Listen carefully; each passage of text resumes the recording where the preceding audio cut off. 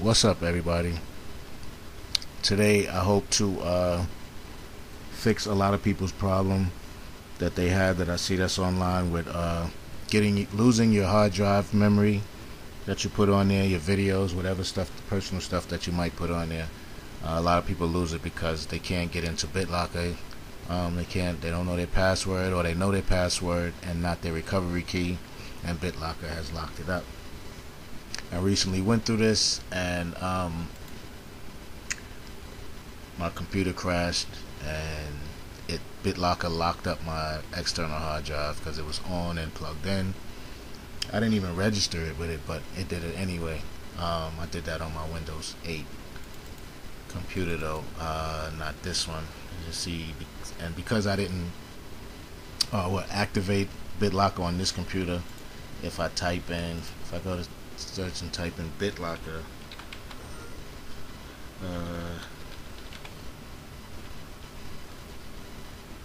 it will we go to recovery key, it just brings up different people's same problem with BitLocker, and the complaints are still there. Everybody thought that they lost their stuff. So I am going to show you guys exactly where to go. I'm not sure how, if the same method, and it probably is, but because I didn't activate it on my Windows 8, I want to go over to my Windows 7 and then I'm going to show you exactly what to do and what happens when you are looking for your recovery key.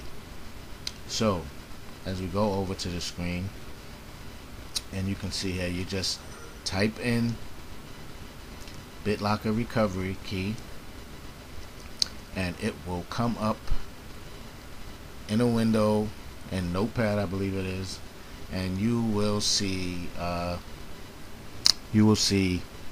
your recovery key. You can see here, you can see your recovery key and your full recovery ID to your drive. And once that happens, you can go in there, you unlock it, put in the recovery key, and you're good to go. I would suggest that you save it somewhere on your computer. I put mine on the back wall in this bump top program, so I put it up there so I know I'll never lose it. It'll be up there, and that's what I do. So if this video was helpful to you, anybody had this problem and they got it solved now, I'd appreciate it if you subscribe and hit the like button, and I'll see you on the next video. Peace.